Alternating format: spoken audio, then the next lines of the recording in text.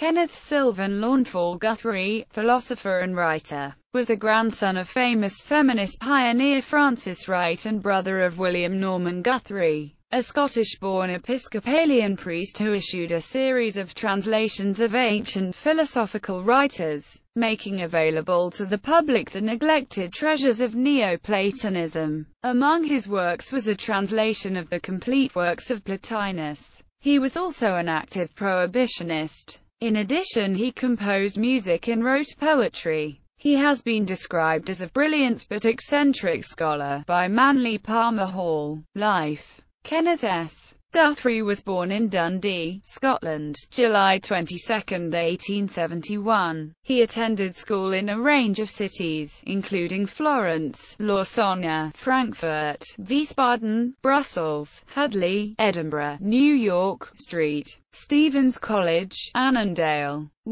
He graduated with a B.A., M.A., and G.D. from the University of the South in Sewanee, Tennessee, 1890 and 1893, a Ph.D. from Tulane in 1893, A.M., Harvard, 1894. In addition, he qualified as an M.D., with 3 gold medals at Medico-Chirurgical College, Philadelphia, 1903. A second Ph.D. was obtained at Columbia, 1915. However, he was never able to gain a foothold in academic life, and was forced to support himself by teaching children, freelance writing and lecturing. A number of his books were therefore written on subjects of popular interest, such as Rosicrucianism, for money. He was ordained in the Protestant Episcopal Church as a deacon in 1890, and as a priest in 1897. He then placed in charge of All Saints Church, New York. He held the post of professor in extension at the University of the South, Sewanee. He taught French for 5 years. He also taught German and French for 1 term at South Brooklyn Evening High School in 1909-10. Among his publications before 1931 were The Philosophy of Plotinus, Complete Translation of Plotinus, Message of Philo Judaeus, of Communion with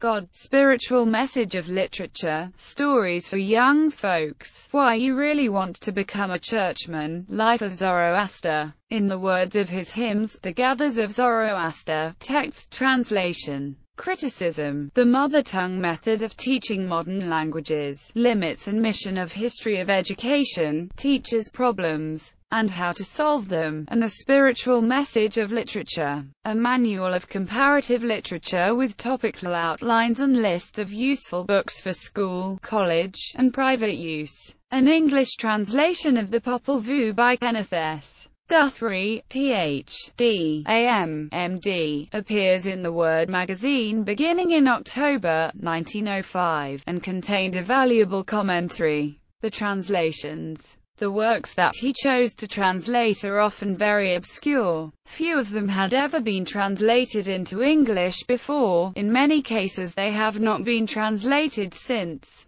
In a number of cases French translations existed. He was accused in print of translating from the French, rather than the Greek, a charge he denied. However, his translations are better where there was a preceding translation. During his lifetime he was obliged to self-publish these books, and sell them by post in mimeographed form, often complaining of poverty and lack of recognition and support. Almost all of them have remained in print ever since. The works of Proclus. Guthrie was involved in resurrecting Proclus. This he did by translating those of his writings which were neither too bulky nor already in print. He was inspired to do this by a strange visit in 1924. A former Californian miner turned seaman named Emil Virch came to see him in his study at All Saints Church, NY. Virch told Guthrie that he had had a vision of a sage by the name of Proclus, giving lectures in a language unknown to Virch.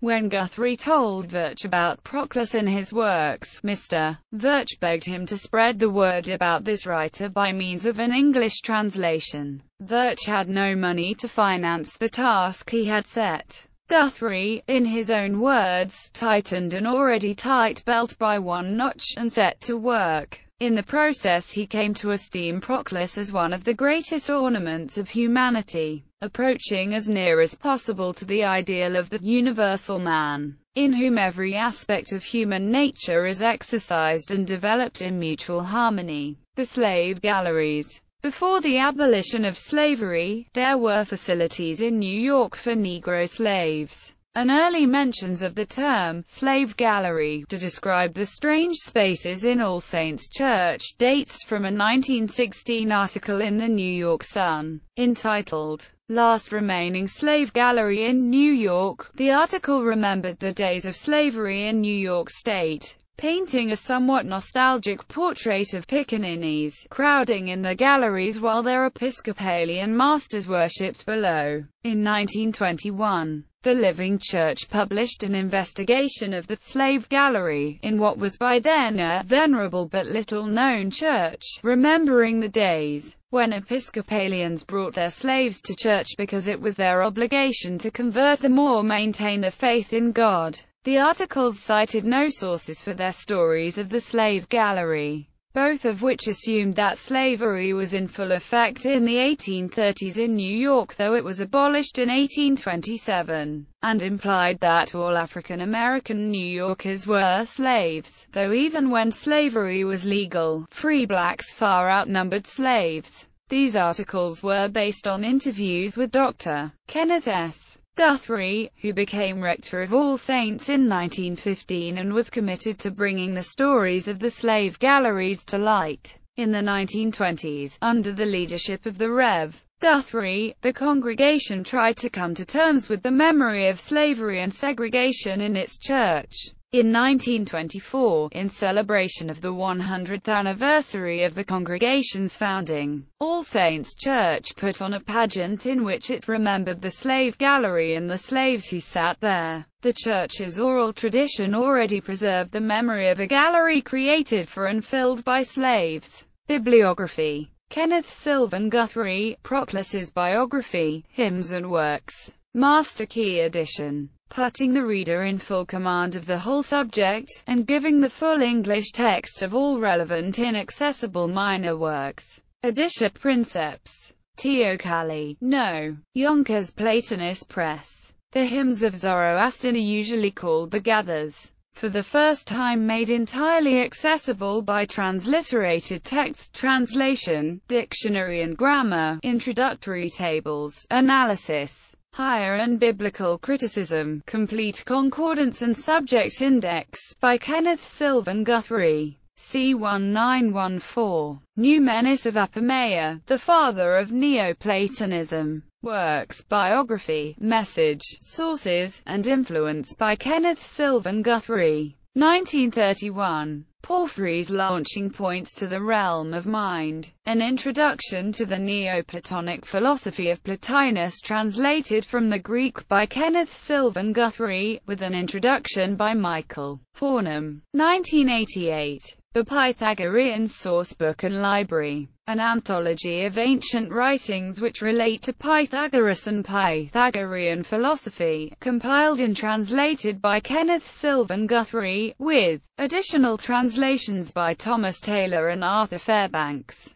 Jr., introduced and edited by David R. Fidella, with a foreword by Jocelyn Godwin. 1987. The Spiritual Message of Literature. A manual of comparative literature with topical outlines and lists of useful books for school, college, and private use. Brooklyn. Comparative Literature Press, 1913.